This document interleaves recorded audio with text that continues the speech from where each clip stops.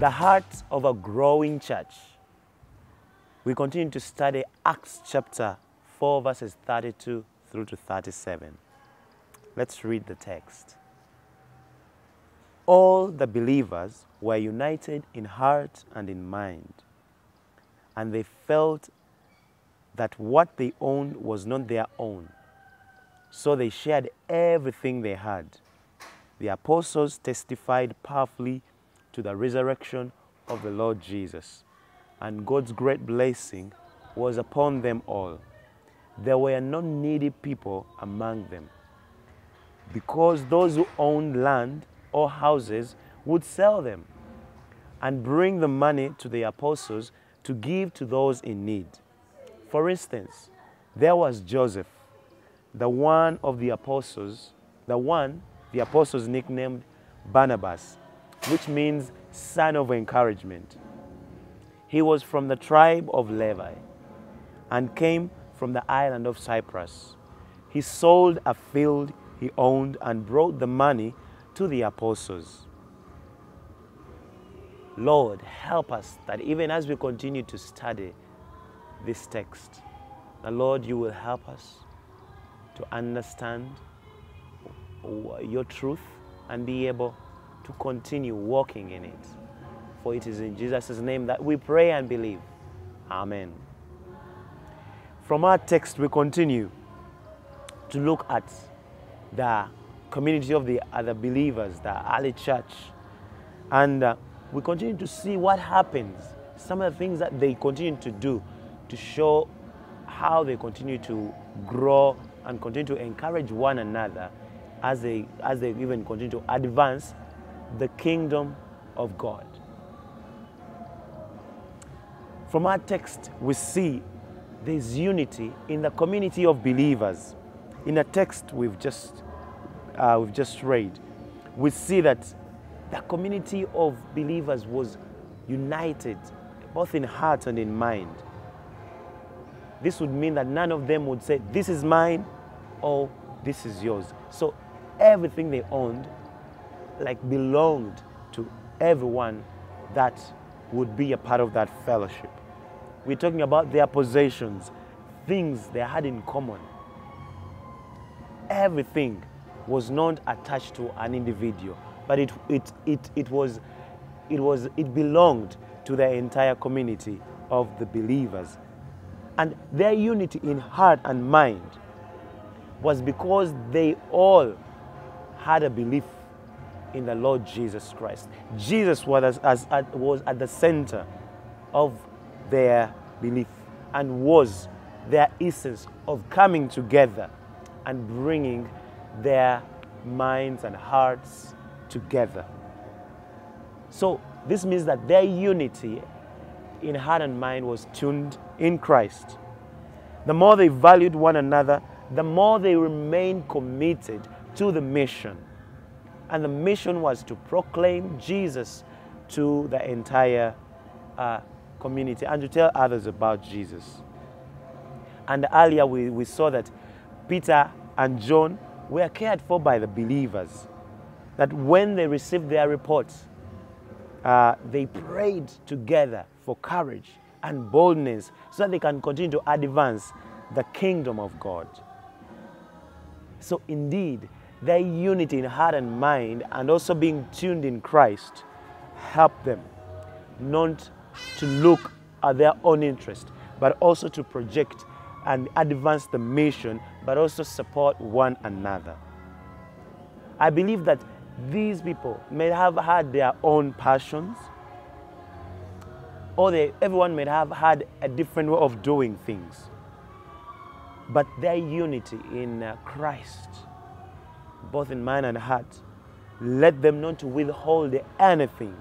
And even when we read this text, we see that they never withhold their own interests towards supporting and caring for one another. So caring and supporting one another was at the core of their meeting. So they are united in heart and mind because of Christ Jesus. Number two, we see that they are committed to sharing and caring for the needs of others. Their unity was because they were they had one faith in the Lord Jesus Christ. And so this led them to share and care for the needs of others. Now, when we read the text, who shared? Everyone shared. Even as they shared, no one claimed that anything belonged to him or her. And when did they share? They shared all the time. Whenever anyone had need. We read in verses 34 through to 35, there were no needy people among them, because those who owned land or houses would sell them and bring the money to the apostles to give to those in need. This is God's heart for his people, to care for those in need. We see a community that is empowered by the Spirit, and a community that is united in one heart and mind. And it pays attention to the needs of those who are around them. But we believe that they pay attention to the needs of those around them, but they also pay attention to the needs of the people who are even beyond their circles or beyond their community. That means they even reached out to those who may not have been belonging to their community of believers. And what did they share? They shared everything. No one claimed that this is my possession or this was their own possession.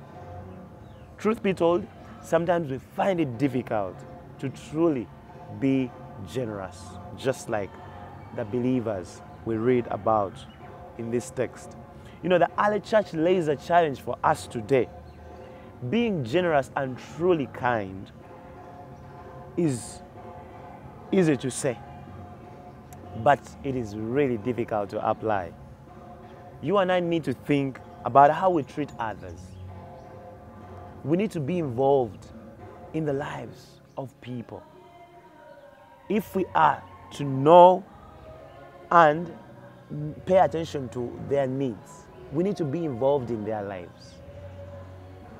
A generous person is a relationally involved person. For me to be kind, truly kind, I need to be involved in your life. We see this happening in the early church, the community of believers. They were involved. They related with one another. And so they could know that this person was in need, and they could know how to be of help. So a generous person, a truly kind person, is a person who is relationally involved in another person's life. The other thing we see in this community is they were empowered.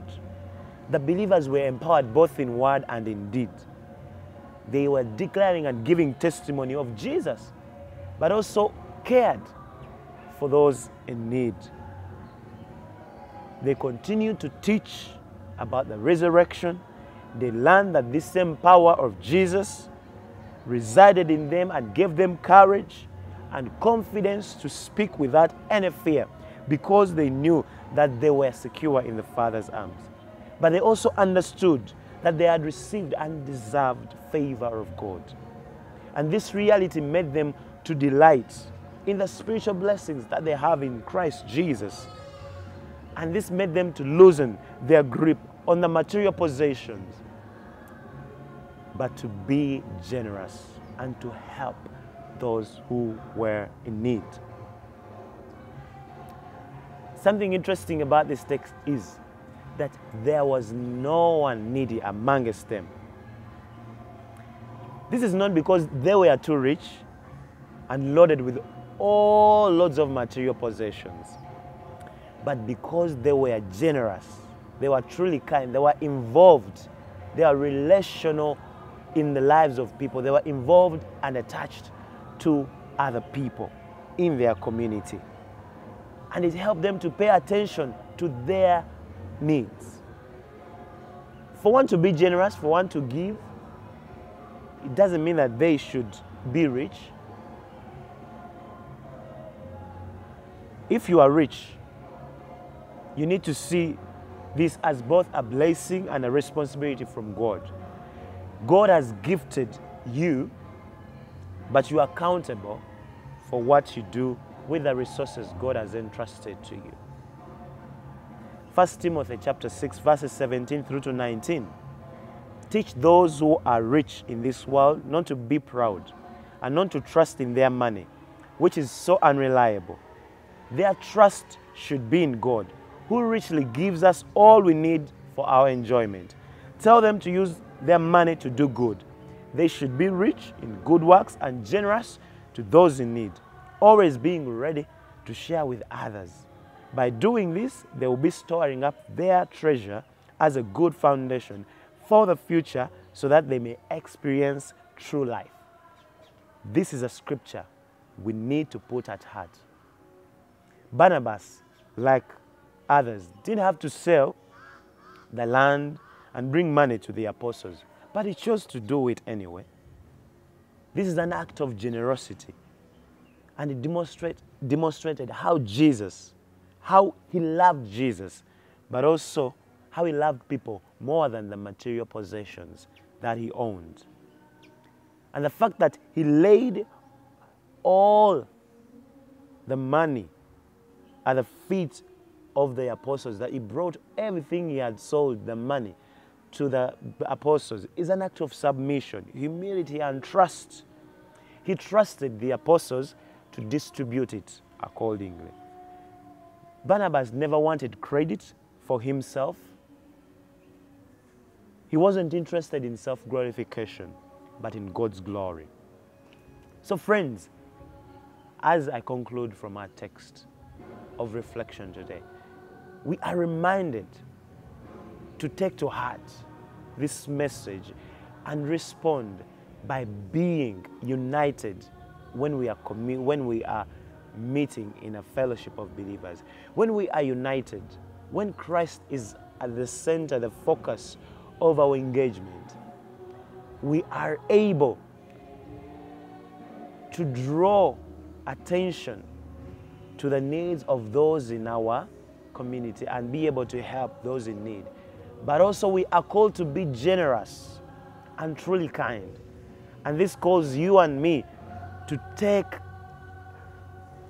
part in being relational, in taking time to building a relationship with the people in the community that we belong to. Because when we build that relationship, then we can be involved and know how we can support them. My prayer is that we may be people who look for ways to give generously, sacrificiously, and gladly. May the truth of the resurrection and the deeper grasp of Christ's grace make us a Barnabas, like servants. May such generosity lead to a wonderful experience of unity in the community of believers. May God bless you.